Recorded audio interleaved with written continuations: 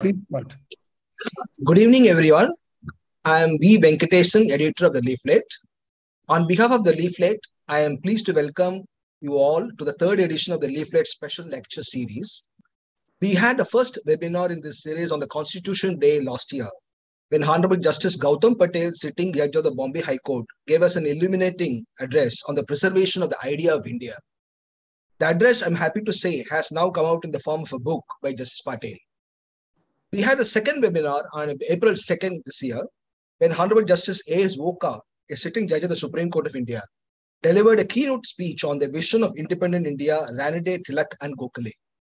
The response to the speech was given by Mr. Aditya Sondi, a senior advocate, Karnataka High Court, and the discussion was ably moderated by well-known journalist Apurva Vishwanath, assistant editor of the Indian Express.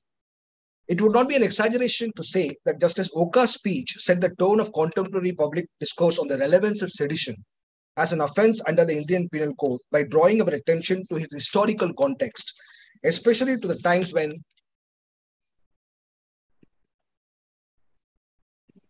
Bal Gangadhar Tilak had revealed to us what it could mean to be at the receiving end of misuse of a draconian law like sedition. In today's third edition of this special lecture series, Honorable Justice L. Nageswara Rao, who retired from the Supreme Court recently, after an eventual 6-year tenure, is going to enlighten us on life and liberty, India at 75 years of independence. The subject of today's discussion, like the themes of our two preceding webinars, is likely to provoke us to think and seek answers to the profound questions that have often bewildered us. All of us know that Article 21 of the Indian Constitution guarantees that no person shall be deprived of his or her life to personal liberty except according to procedure established by law. But the question whether Article 21 can be expanded to include various other human rights in its ambit has often engaged the interest of the students of the Indian Constitution. Although the Indian judiciary has leaned in favor of an expansive interpretation of this provision, academics and jurists have often disagreed whether it was right to do so. Friends, I would not like to dwell more on this issue so as not to prejudge what our guest is likely to say on this subject. Instead, let me quickly disclose the rest of today's program. Ms. Ritu Devan, our director and a well-known academic in her own right, will first introduce the leaflet, briefly outlining its genesis, its current reach, and the future. After this, senior advocate and one of the leaflet's co-founder, Anand Grover, will introduce today's guest, Justice L. Nageswara Rao. Justice L. Nageswara Rao will then deliver his speech, which will last up to 5:40 p.m., followed by a brief Q&A moderated by me and a member of our editorial board, Pamela Philippos. Over to Ms. Ritu Devan. Thank you very much. Welcome to our very special Independence Day talk by a very Honorable Justice Nageswara Rao. The topic is, of course, life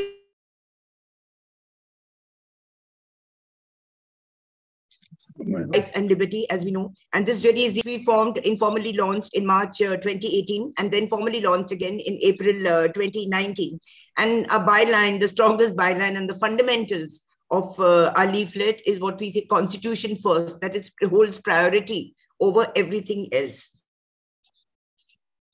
Now, the vision of leaflet is embedded in our Constitution, embedded in the activism which is enshrined in our Constitution and which is in increasing jeopardy today. And therefore, the urgent struggle, and this is what we try and do in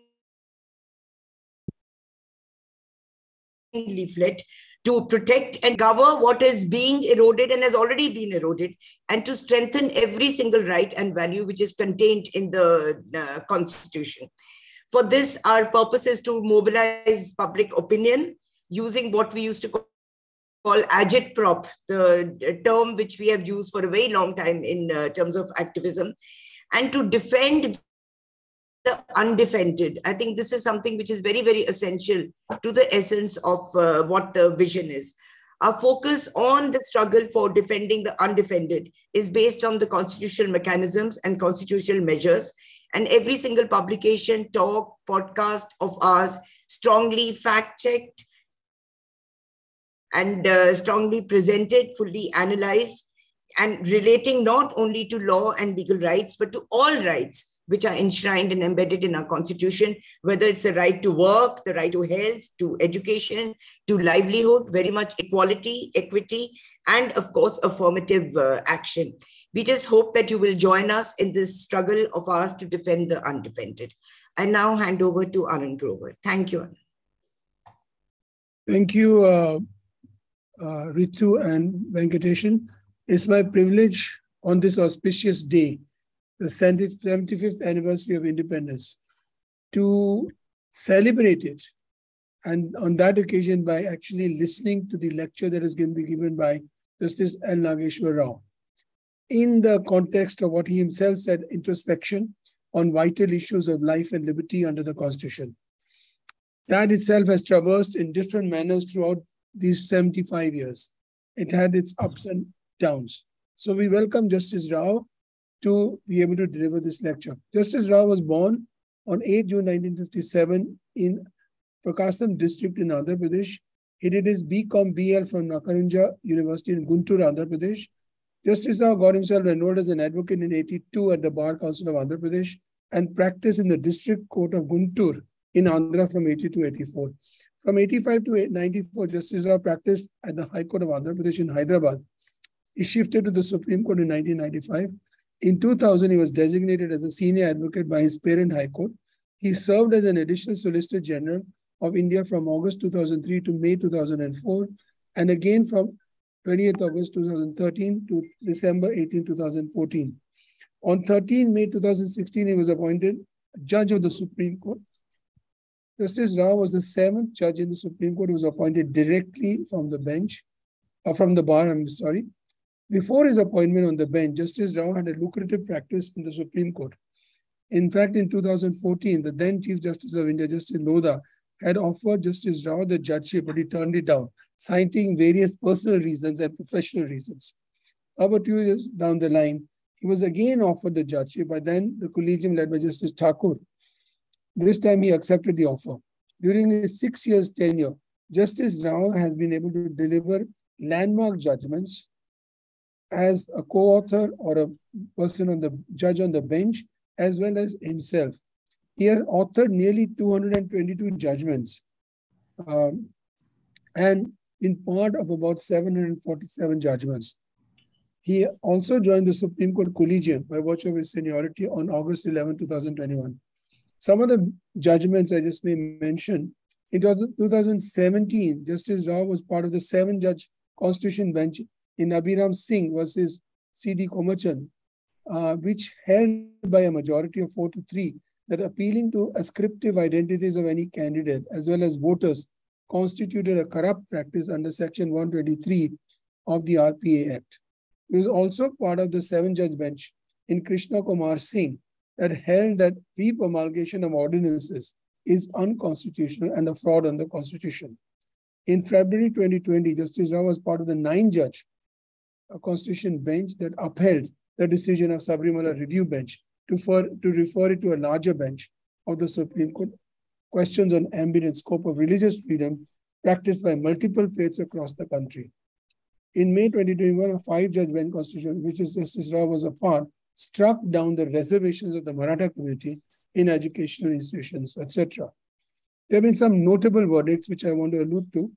In March 2020, Justice Rao authored a landmark judgment, that is the Indian Social Action Forum versus Union of India, holding that support to public causes by resorting to legitimate means of dissent, like bands and hartals, could not deprive an organization of its legitimate right of receiving foreign contributions under the FCRA.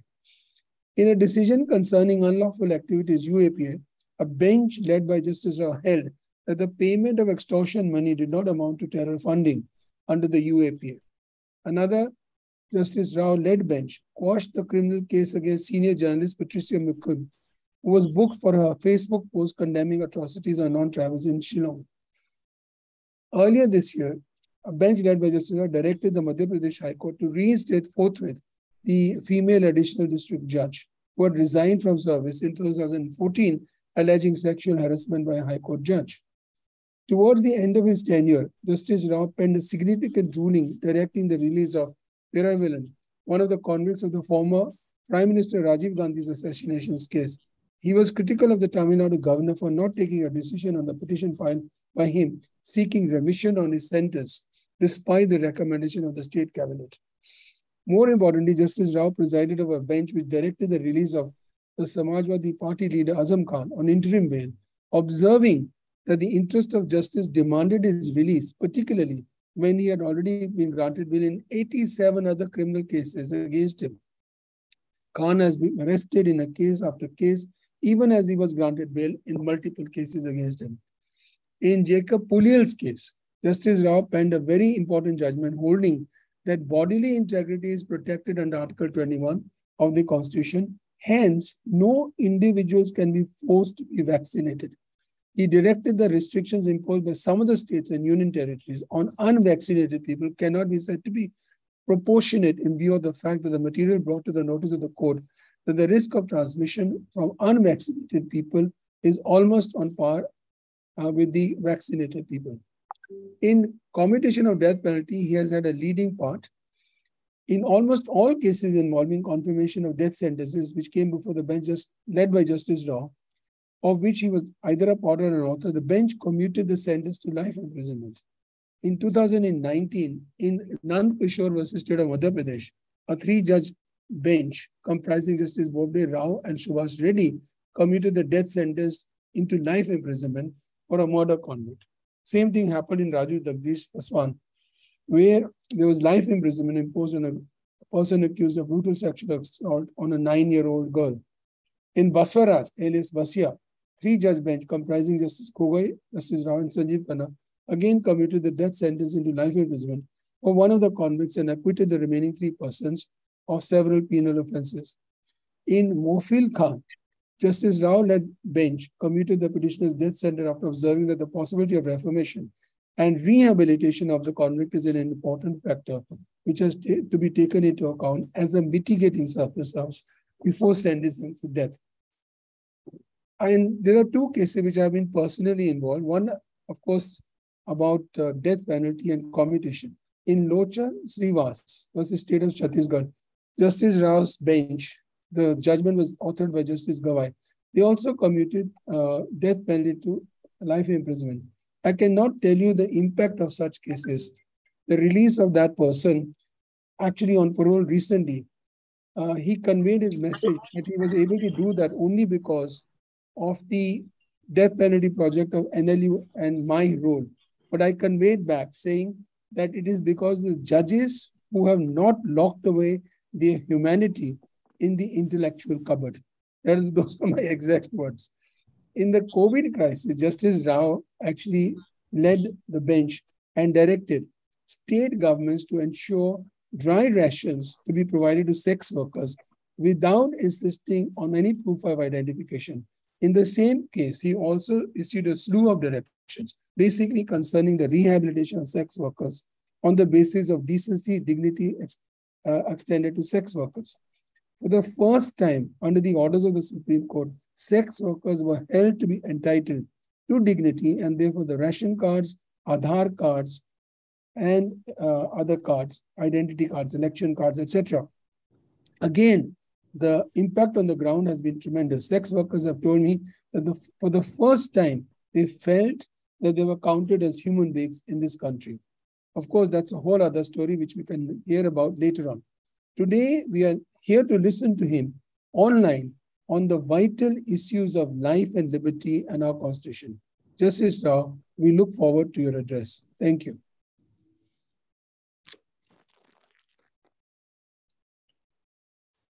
Happy Independence Day to all of you. On this momentous milestone, I'm very pleased to be amongst you all.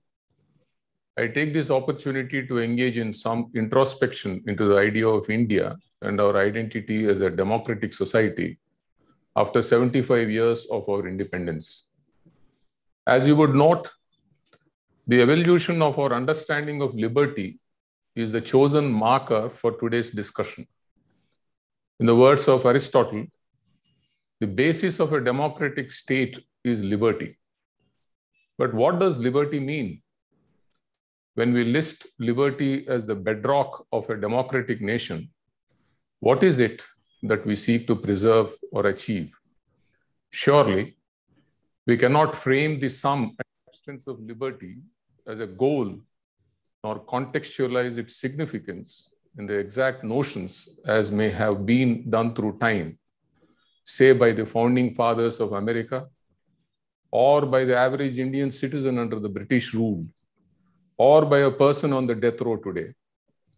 Possibly, the first instrument which bears a reference to liberty is the Magna Carta issued in 1215, which was intended to be a peace treaty to end a civil war between King John and the rebellious barons. Although rooted in war and thereafter repudiated and reissued several times, the Magna Carta has shaped the development of the law in England, the United States, and several parts of the globe. Also referred to as the Charter of Liberties, it promised to the entire political nation autonomous conduct, restraints on executive power, and the rule of law. The most widely commemorated provision of the Magna Carta is that no free man shall be seized or imprisoned, or stripped of his rights or possessions, or outlawed or exiled, or deprived of his standing in any way, nor will we proceed with force against him, or send others to do so, except by the lawful judgment of his equals, or by the law of the land. Thus, the Magna Carta was instrumental in entrenching the due process of law, which was subsequently developed by means of judicial decisions and legislations. In the celebrated decision in Semaine, rendered by the King's Bench, the right of a homeowner to defend their premises against intrusion of those seeking to enter under lawful authority was deliberated upon. Sir Edward Coke, while laying down that there were strict limits on how sheriffs may enter a person's house to issue writs, stated that the house of every one is to him as his castle and fortress, as well for defense against injury and violence as for his repose. Since quoted as a well-known maxim, a man's home is his castle, that has influenced the discourse on liberty across jurisdictions, including India. As is known, the Constitution of England does not contain a code of fundamental rights. Through the concept of due process and the writ of habeas corpus, a balance has been struck between public security and individual liberty. However, as individual rights are sourced from ordinary legislations of the land, under the prevailing doctrine of parliamentary supremacy, the Parliament may limit individual rights to give way to greater public good at any time, at least hypothetically. While it falls on the judiciary to safeguard individual rights, such powers of review exist against the executive only and do not extend to legislative acts. In contrast, the Constitution of the United States codifies guarantees to individual rights. While the original Constitution adopted in 1789 did not provide for a charter of individual rights, the first 10 amendments to the Constitution contain a list of rights which were guaranteed also against legislative measures. John Locke, considered the guiding spirit for America's founding fathers, believed that while individuals were subject to natural law, they also had natural rights, that is, the right to life, liberty, and property. Unlike Hobbes' social contract, where men surrendered their freedom to the sovereign, according to Locke, men had merely entrusted power to a ruler in return for justice and mutual security, on the condition that their natural rights are protected, as these rights were derived from something higher than the edicts of princes and were therefore inalienable. The framers of the American Constitution, who were apprehensive of not only the high-handedness of the executive, but also of encroachment by the legislature, secured personal liberty through the 5th and 14th Amendments. A part of the 14th Amendment is that no state shall make or enforce any law which shall abridge the privileges or immunities of citizens of the United States, nor shall any state deprive any person of life, liberty, or property without due process of law, nor deny to any person within its jurisdiction the equal protection of the laws. While attempting to balance public security and individual liberty, the Due Process Clause serves to ensure that for the exercise of police power by a state to be considered lawful in maintenance of public peace and order, such exercise limiting individual rights cannot be arbitrary, unrestrained by the principles of distributive justice. The provision of fundamental rights in our Constitution is drawn not from the principle of natural justice inherent in British common law, but on the American principles of constitutional guarantee. Part 3 of the Constitution guarantees justiciable fundamental rights to citizens of India, and in some cases to all persons, whether citizens or foreigners, the enforcement of which can be sought before constitutional courts under writ jurisdiction. Article 14 extends to each person two aspects of equality. First, being equality before law, which is the negative content of the right wherein no one is above law, and every person, whatever his rank or condition is subject to the ordinary jurisdiction of the courts. This aspect is antithetical to discrimination in any form. The second aspect, that is equal protection of laws, is viewed as the positive content of the right. This entails application of laws alike and without discrimination to all persons similarly situated, and is the codification of the principle of substantive equality in the Constitution. Article 19 charts out the freedoms secured to citizens, which are not absolute in nature.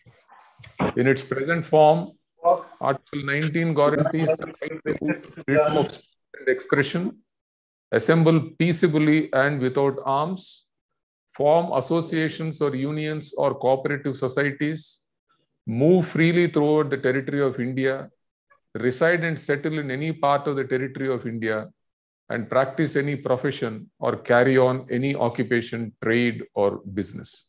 However, the exercise of these freedoms is restricted by way of clauses 2 to 6 of Article 19, which impose limitations in the interests of sovereignty and integrity of India, public order, morality, and other such enumerated competing factors. However, our Constitution has gone a step further than the American Constitution by defining the scope of the limitations on the civil liberties under Article 19. The restrictions imposed are to be reasonable. Of course, without a fixed standard of reasonableness provided in the Constitution itself, it was left to the judiciary to grapple with setting out the contours of the standard that should be applied in assessing whether the impingement of liberty protected under Article 19 has a reasonable relation to the authorized purpose. Article 21 of the Constitution of India mandates that no person shall be deprived of his life or personal liberty, except according to procedure established by law. As is common knowledge, the American Due Process Clause was the inspiration behind the Constituent Assembly's construction of Article 21. Dr. Ambedkar's draft constitution contained a due process clause, which was identical to the 14th Amendment of the US Constitution.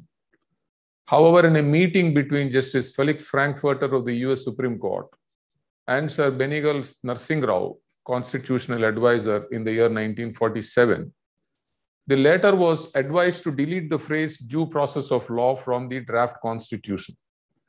This was induced by the Lochner era of the US Supreme Court, which prevailed at the time of drafting the Constitution of India. In Lochner versus New York, the US Supreme Court had invalidated a New York statute, which imposed a bar on employees in bakeries working for more than 60 hours per week or 10 hours a day, as the court was of the opinion that the restriction in the statute impeded with a person's liberty to contract. Due process of law was replaced by procedure established by law in our draft constitution. However, this was a highly contentious and intensely debated amendment. Several amendments were moved by the members of the Constituent Assembly to reintroduce the phrase due process of law. The apprehension in having the phrase deleted was put into words by Qazi Syed Karimuddin, in that it did not permit the courts to look into the injustice of a law or into a capricious provision of law. He said, as soon as the procedure is complied with, there will be no end to everything and the judges will be only spectators. However, procedure established by law became permanently etched in our constitution, with all amendments to alter it having failed. To compensate for the removal of due process, which could prove to be inimical to individual liberty, a new provision, draft Article 15A, was inserted, which went on to become Article 22. This was intended to instill safeguards comparable to due process, such as those arrested and detained had a right to be informed of the ground of their arrest, to consult and be defended by a lawyer of their choice, and to be produced before a magistrate within 24 hours of the arrest. Dr. Ambedkar was of the belief that while clauses 1 and 2 of Article 22 were already founded in CRPC, by incorporating them into the Constitution and shielding them from abrogation by the Parliament and the state legislatures, a fundamental change has been brought about to protect against illegal and arbitrary arrests. However, Article 22 further goes on to create an exception to the ordinary rules of criminal due process and permits preventive detention up to 3 months, that is, without trial, and also permits the Parliament to decide the maximum time for which a person can thus be detained. This draft article was also a provision of fierce debate amongst the members of the Constituent Assembly. Many expressed concerns around the period of 3 months being too excessive and fell back on their own experiences of incarceration under the British rule to highlight the issues of a legal order permitting deprivation of liberty without fair process. Mahavir Tyagi was most adamant in his expression of concerns about the subject when he said that this is a charter of freedom that we are considering. But is this a proper place for providing for the curtailment of that very freedom and liberty? When freedom is being guaranteed, why does the drafting committee think it fit to introduce provisions for detaining people and curtailing the freedom? This is an article which will enable the future government to detain people and deprive them of the liberty rather than guarantee it. Dr. Ambedkar defended the inclusion of preventive detention by considering it necessary in the present circumstances of the country. In such cases, he did not think that the exigency of the liberty of individual should be placed above the interests of the state. Scholars have pointed out that the circumstances referred to by Ambedkar were those of partition. In the context of enormous bloodshed, the extensive displacement that people were facing, and the imminence of communal violence breaking out, these provisions were considered necessary to protect public order.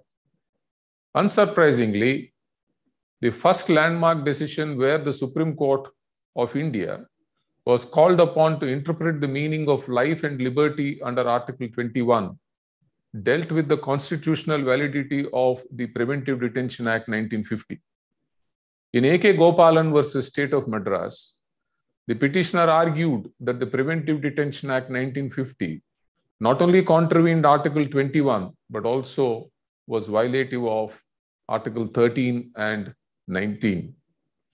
Further, it was contended that under Article 21, procedural due process of law was guaranteed to every person in India, and procedure established by law should be construed as due process of law to give true meaning to the provision.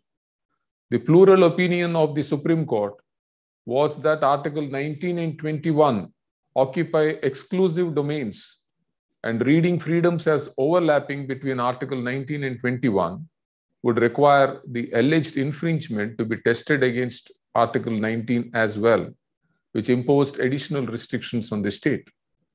Only Justice Fazal Ali was of the view that Part 3 did not contemplate that each article is a code by itself and is independent of the others. According to him, preventive detention, which was dealt with in Article 22, amounted to deprivation of personal liberty referred in Article 21 and was a violation of the right of freedom of movement dealt with in Article 19(1)(d). Again, the contention of the petitioner that the words procedure established by law denoted that due process of law was not accepted by the majority, who were heavily influenced by the Constituent Assembly debates and the deliberate act of the framers of our Constitution in avoiding due process of law.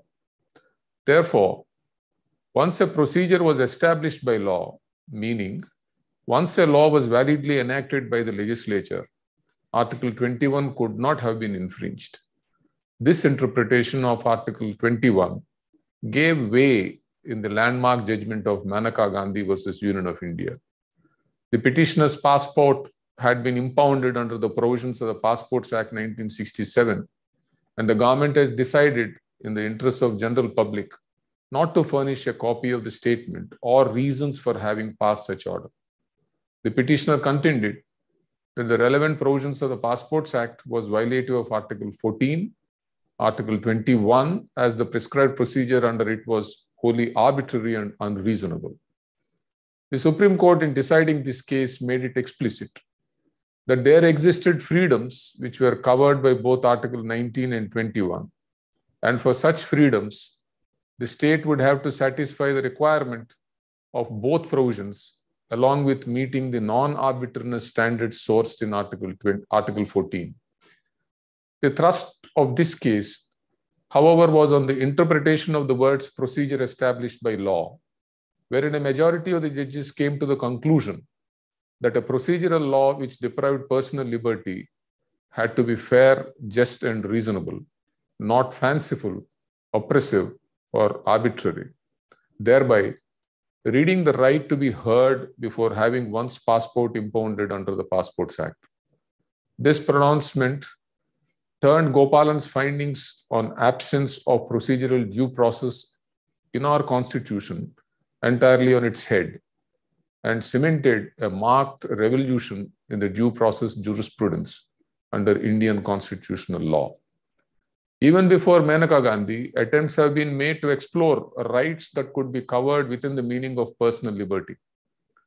Article 21 evolved over the decades to encompass the right to live with dignity, the right to privacy, right to fair trial, access to justice, the right to adequate nutrition, clothing, shelter and facilities, and several other socio-economic rights.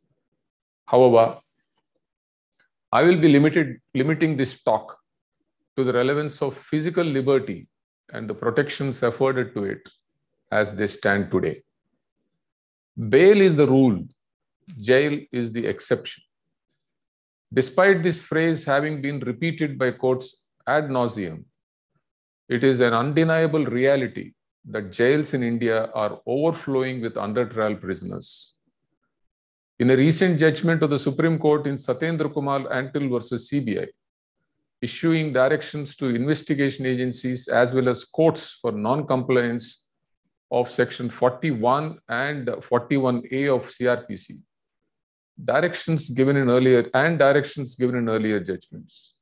The court notes that majority of the under-trials are not even required to be arrested despite registration of a cognizable offense, being punishable for 7 years or less, which unfortunately puts on exhibit the mindset of investigative agencies, a vestige of colonial India, notwithstanding the fact that arrest is a draconian measure resulting in curtailment of liberty and is thus to be used sparingly.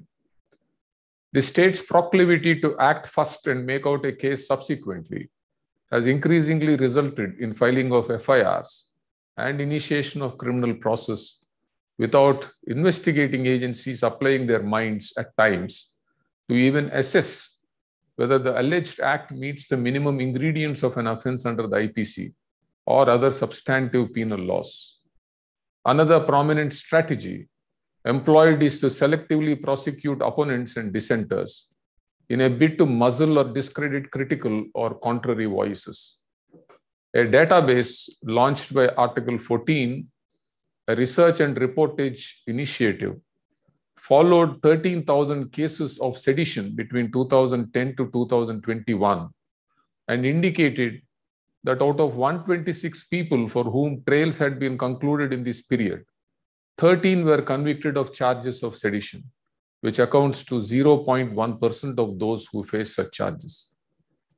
It is not uncommon to see the invocation of harsh legislations, including anti-terror laws, towards instances which are not strictly within the confines of the offenses they seek to penalize.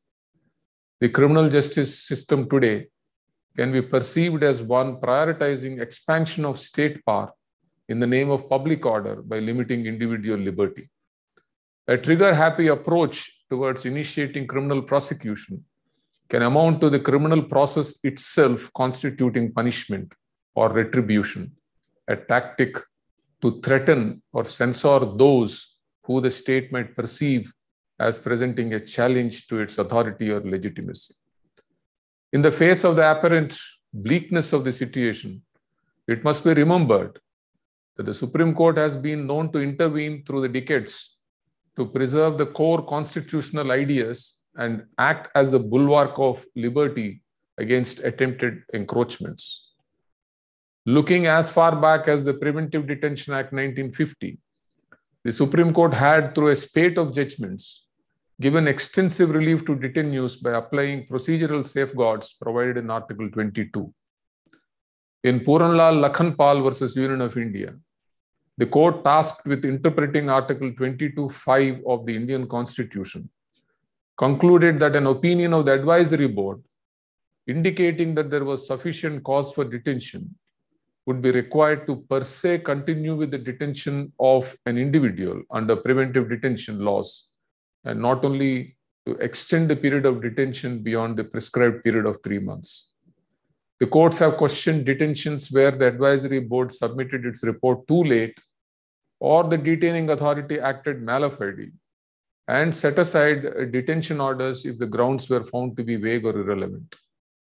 With time, the courts used dignity to broaden the scope of the right to life, especially in cases pertaining to prisoners and their treatment while incarcerated. It is acknowledged by the Supreme Court may have dealt a grave blow to its legitimacy when it failed to prevent arbitrary arrests and detentions during the emergency in the mid-1970s in the ADM Jabalpur case. However, the court has always come back more conscious and with renewed affirmation to its constitutional duty, as can be seen from judgments dotting its relatively short yet noteworthy history. In Sunil Batra versus Delhi administration, the Supreme Court, while addressing questions on constitutionality of solitary confinement and bar fetters, ruled that fundamental rights do not flee the person as he enters the prison, although they may suffer shrinkage necessitated by incarceration. Where the rights of a prisoner, either under the Constitution or under other law, are violated, the writ power of the court can and should run to his rescue. There is a warrant for this vigil. Continuing to be the torchbearer of dignity, the Supreme Court went on to decry the practice of handcuffing in the case of Prem Shankar Shukla versus Delhi administration as prima facie inhuman and therefore unreasonable, over harsh and at first blush arbitrary. It further declared that absent fair procedure and objective monitoring to inflictive irons is to resort to zoological strategies repugnant to Article 21. While engaging with the rights of detainees, the court has made significant pronouncements on custodial torture and death, sexual violence in custody, and issued wide-ranging directions on procedure for arrest, treatment of inmates, living conditions, and access to legal aid. The court has not limited itself to elaborating on rights of those whose liberty has already been checked. The Supreme Court has been persistent and intrepid in confronting the misuse of criminal process by the state and has denounced such practices in a number of judgments. Elaborating on the role of courts in protecting human liberty, the Supreme Court in Arnab Manoranjan Goswami versus State of Maharashtra was unambiguous in urging courts to be alive to the misuse of criminal law. The court held that it is the duty of courts across the spectrum to ensure that the criminal law does not become a weapon for selective harassment of citizens. Courts should be alive to both ends of the spectrum, the need to ensure the proper enforcement of criminal law and the need on the other of ensuring that the law does not become a ruse for targeted harassment. Liberty across human errors is as tenuous can be.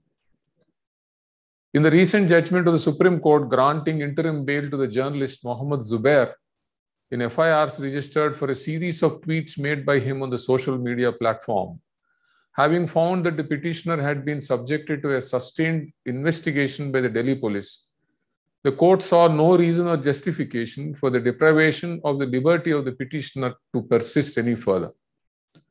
The court sought to paint a very significant demarcation of the existence of the power of arrest from the exercise of the power.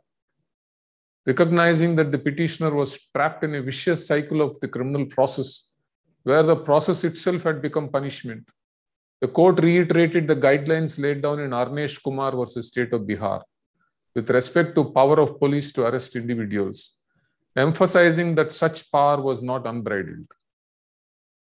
It is also of note to consider the role of the courts in seeking to develop the liberty jurisprudence within the parameters of special acts, such as the Unlawful Activities Prevention Act 1967.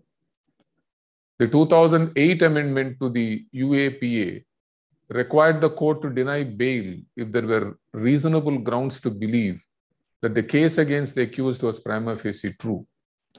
This made it difficult to secure the grant of bail, as the court was required to form its opinion only from the charge sheet prepared by the National Investigation Agency, beyond which the court can provide no evidence. Despite the provision, the Supreme Court has granted bail to the accused who have undergone long periods of incarceration, seeking to balance the alleged offense against how long the accused has suffered and how likely a swift trial was. In K. Najib versus Union of India, the court was of the view that statutory restrictions such as Section 43 capital D within brackets 5 of the UAPA did not oust the inability of constitutional courts to grant bail on grounds of violation of Part 3, with the rigors of such provisions melting down when there was no likelihood of trial being completed within a reasonable period, and the period of incarceration had exceeded a substantial part of the prescribed sentence. Keeping these parameters in mind, the court has continued to enlarge individuals charged under the UAPA, with Nageswara Rao in the Bhima Koregaon case being the latest beneficiary, where the court also took into consideration his medical condition. These judgments are by no means lone instances of the court acting as the guardian of the inestimable right of liberty. Rather, they are beacons of hope as to the way forward. The framers of our Constitution had believed in the Constitution to remain relevant and influential as long as the three arms of the state continued their allegiance to the roles carved out for them under the Constitution. With any one arm exceeding the boundaries of the constitutional exercise of its power, the fragile equilibrium goes askew. Irrespective of who such imbalance may seek to favor in the immediate future, if we turned away from the gradual erosion of constitutionally protected values, it is we, the people of India, who stand to lose our somewhat imperfect yet precious democracy, a heavy cost that will be borne by all and sundry. Another significant suggestion that had come forth from Justice Frankfurter to Sri B.N. Rao at the time of preparation of our draft constitution was to have the Supreme Court of India sit en banc, that is, together.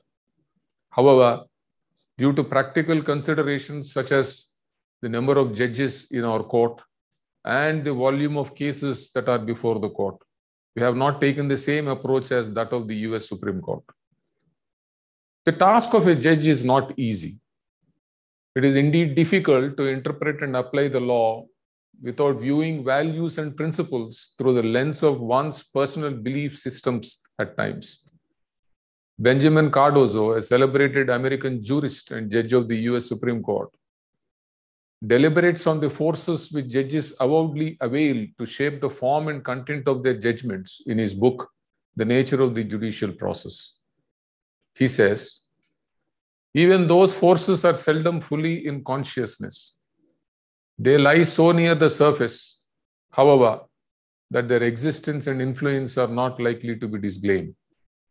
Deep below consciousness are other forces, the likes and the dislikes, the predilections and the prejudices, the complex of instincts and emotions and habits and convictions, which make the man, whether he be litigant or judge. It is natural, therefore, for there to be some variance at times in the application of law by the court. However, such departures cannot and should not create a dent in the vast and rich jurisprudence developed systematically and painstakingly by the Supreme Court, speaking through scores of judges to act as a true combatant against the infraction of fundamental rights on behalf of all those who lay claim. Late last year, the Supreme Court has issued notice to the central government in a writ petition challenging the constitutional validity of UAPA. Earlier this year, while considering petitions challenging Section 124A of the Indian Penal Code, the Supreme Court, after noting the stand of the government that the colonial provision required consideration as it was out of tune with the current social milieu, ordered for the provision to be kept in abeyance till the Union government reconsidered the provision. It also held that those who were already booked under Section 124A and under incarceration could approach the concerned courts for bail. It is the very same court which has in the recent years adopted the concept of transformative constitutionalism to reimagine and reinterpret constitutional provisions, which, though drafted over 70 years back, comprise an instrument enabling the India of today and of the years to come to secure and give full expression to the ideals of liberty, equality, and fraternity. The court, as the custodian and interpreter of the Constitution, has taken note of the purpose of having a constitution, which is to transform a constantly changing factual and social reality for the better. It is to this bounden duty that the courts must continue to swear fealty.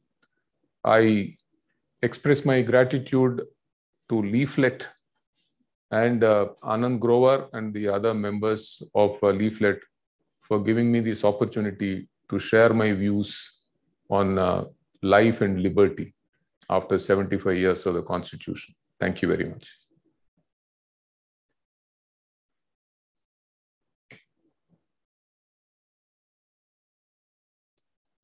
Can't hear. No.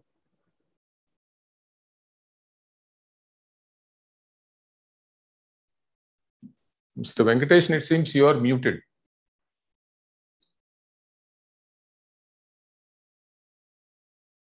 No.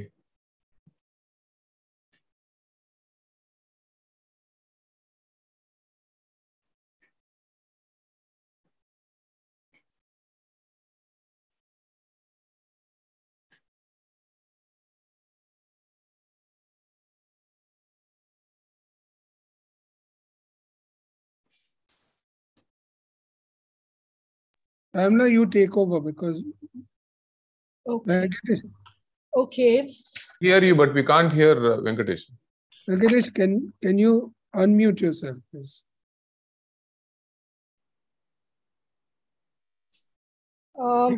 Amna, you can start in the mute.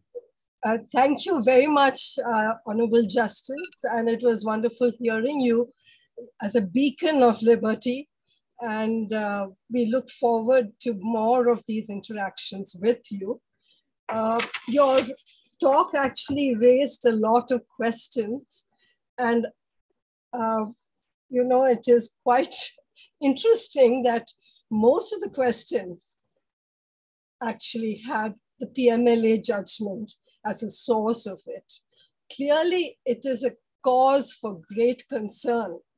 And so let me just read out a couple of questions that have come in. I mean, we have about 7 questions, but at the moment, let me read out the first 3.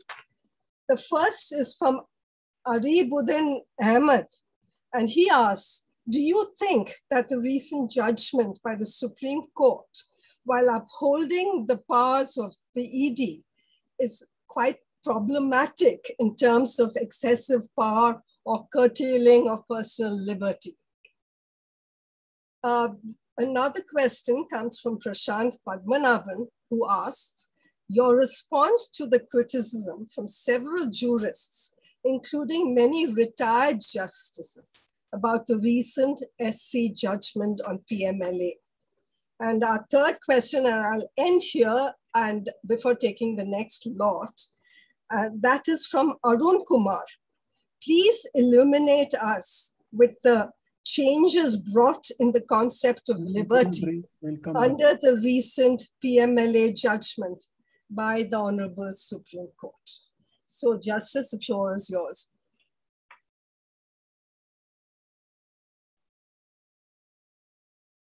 Question and answer session. The first thing that came to my mind is that definitely there are going to be some questions on this judgment. At the outset, I should tell you that I'm not going to be critical of either the judges who have written the judgment or the philosophy of the judgment. Left to me, I should be very frank that I might have taken a different view. I have read the very judgment and I've read also the criticism by several legal scholars and retired judges about the viewpoint of the Supreme Court in the said judgment. There was an earlier judgment of Nageswara, which was authored by Justice Nariman, where he declared Section 45 of the PMLA as arbitrary, being violative of Article 14, as well as violative of Article 21 of the Constitution of India.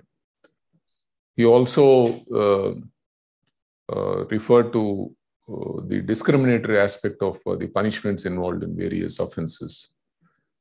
After the amendment, the same provision has been brought back by making certain changes which were pointed out by Justice Nariman. So there were several points that were argued for a number of days by a number of lawyers on various aspects, mainly pertaining to the liberty of individuals who are charged for offences under the PMLA. The aspects pertaining to liberty are mainly in the ECIR, which is equivalent to the FIR, not being given to the accused, because when persons are called to question by the ED, they really don't know whether they are accused or whether witnesses and what is it that is sought from them. So the judgment is to the effect that grounds of arrest after a person is inquired into by the authorities are given to that person might not be sufficient, because the fundamental criminal jurisprudence is to the effect that a person who's charged of a criminal offense has to be told about the charge. He should be informed about what he is charged with. So if the ECIR need not be given, it is very difficult for a person to defend himself even when he files an application for bail. And the other aspect pertains to bail, where the burden shifts, but there are certain statutes where burden shifts. And there are findings pertaining to ED officers not being police officers.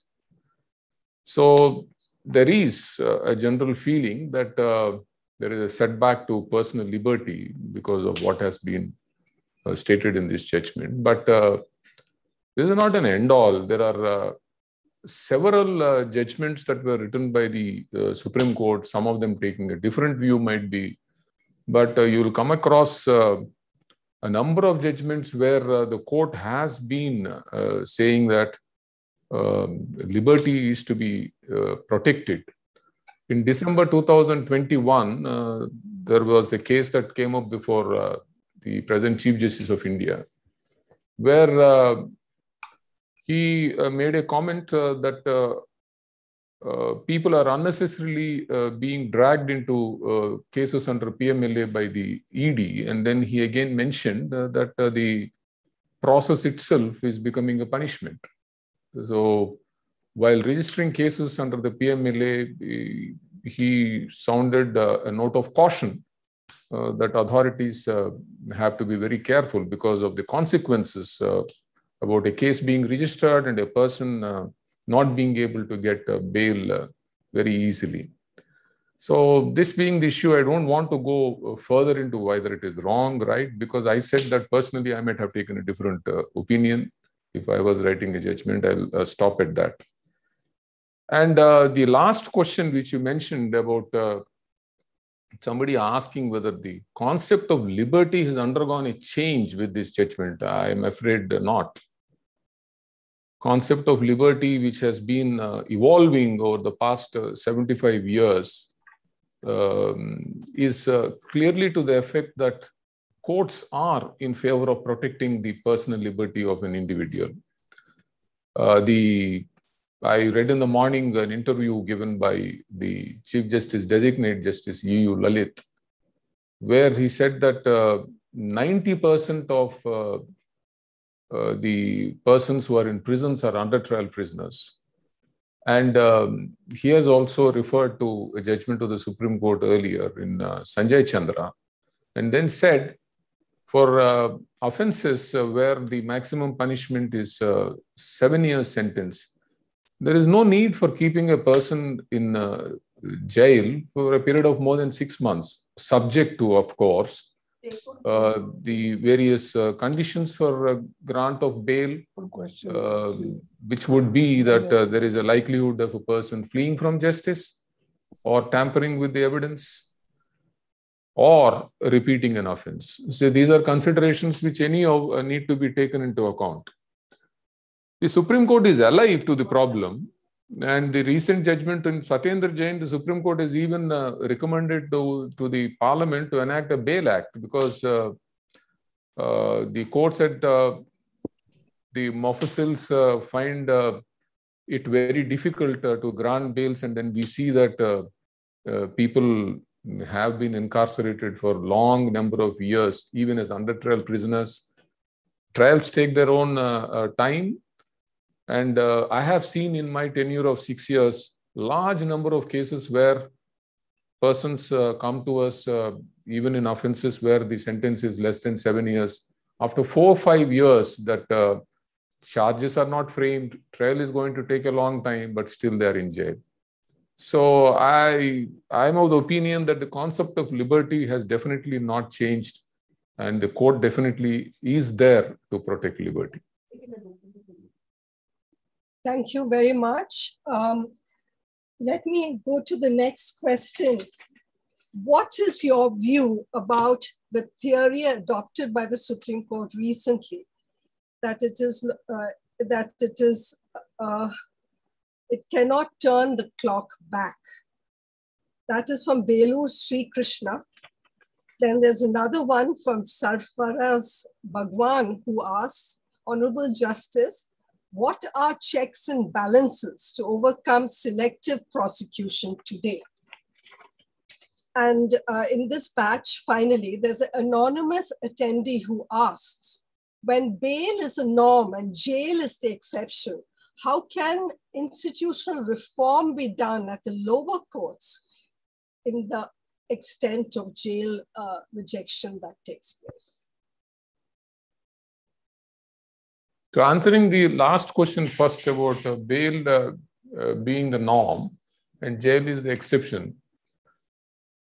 I have been repeatedly saying in court as well as in my judgments that there's no ambiguity in law. It's only in the implementation of the law laid down by the Supreme Court the difficulty arises. It's not as if people don't understand what the law is.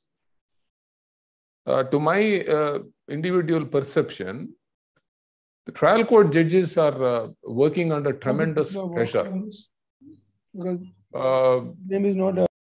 There are cases where a grave offense has been committed by somebody who is big or is a politician, or there is a sensational case, the press takes over, and there is some sort of a public opinion that is built up even before the district judge or even the magistrate takes up the case.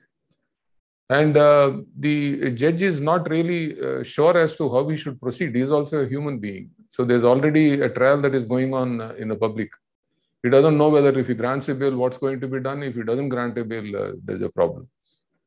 So this is something which I have seen personally. It's not as if I'm making a comment that all judges are like that, but there is this lurking fear in the minds of the judges when they deal with applications of bail, especially in sensational cases. As I've already said, repeatedly the Supreme Court has been saying for the past 40 years, there's no point in keeping under trials in prison unless there is a grave danger to the society or they're going to be a menace to the society.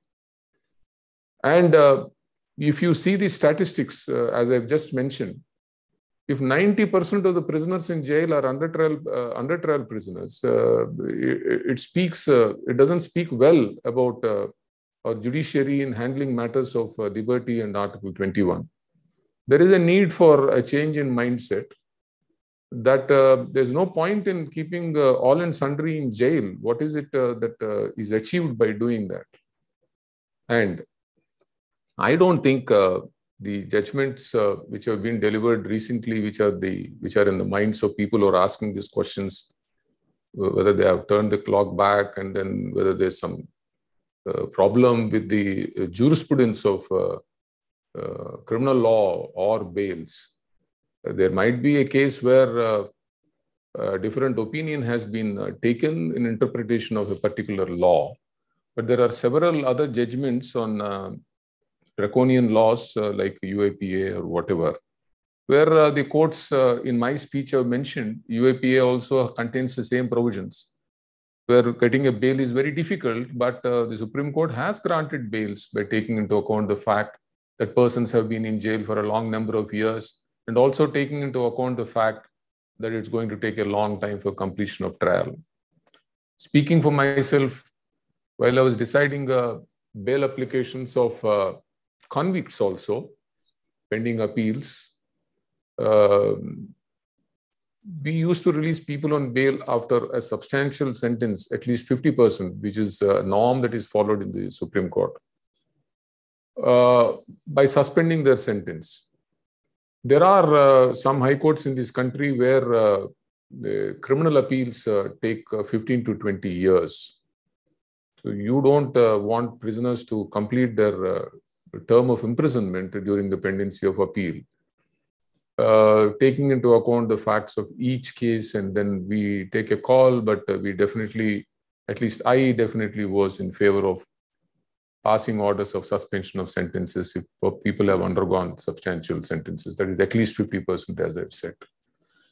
And most of the courts, though we function in divisions, there is some sort of a uniformity there in grant of bails. People take the same view. And liberty definitely is something which is at the heart of almost all the judges in the Supreme Court. Yes. Thank you so much. There are two more questions, and with that, we'll end the session. And thank you for the spirit with which you are answering these questions.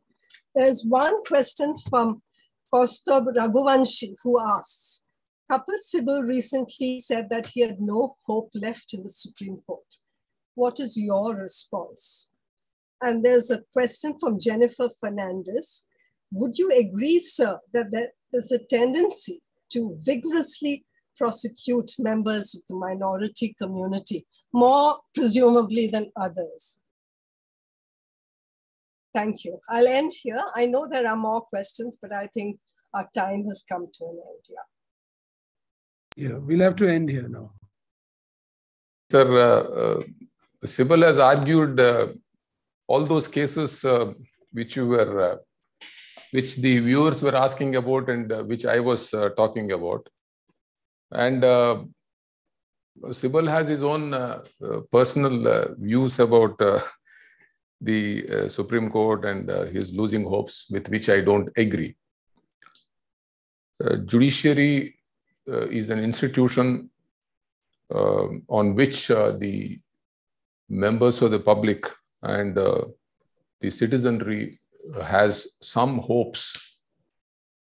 In these checks and balances, there was a question which was put earlier also, which is really very important for the smooth functioning of democracy.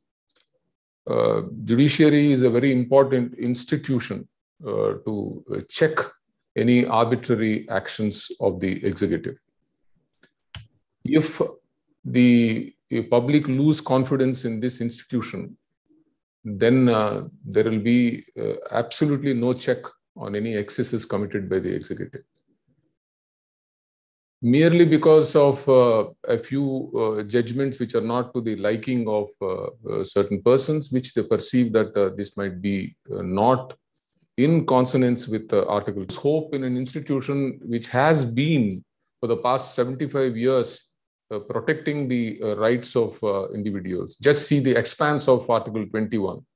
So many unenumerated rights read into Article 21.